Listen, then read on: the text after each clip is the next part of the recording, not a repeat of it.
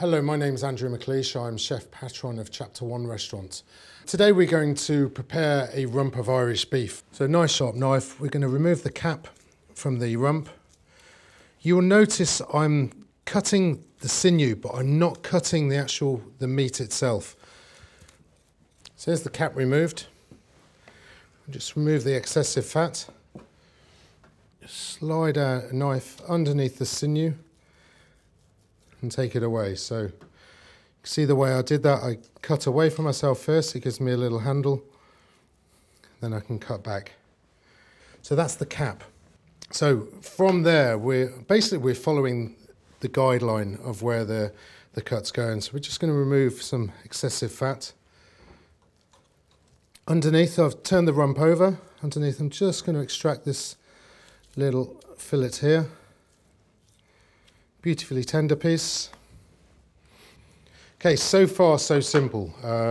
It's natural the way these cuts came off. Here it's a little bit more complex. We're trying to find, there's a sinew that goes down here through there which will separate this piece out. And there's a cut in there which will take 50% of this out, but we will leave this softer bit in the centre.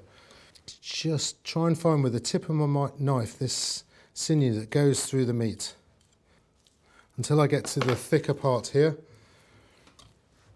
and then I'll cut through. So I've taken my meat here, I've exposed that sinew which will make the meat tough. There's the third cut there.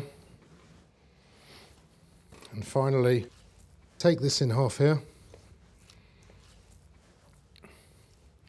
Then I'll remove this sinew under here. It looks a little wasteful because I have this chunk of meat here.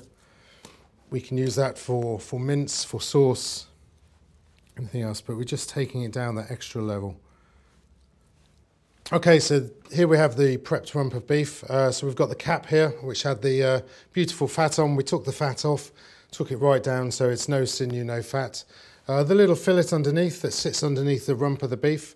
The big eye of the rump here, which we took in half, took that sinew out, and the main eye of the rump as well. But they roasted beautifully well. And this is Irish beef. It's all been aged for 30 days. Grass-fed, so it has a nice earthy flavour that the English palate enjoys and knows.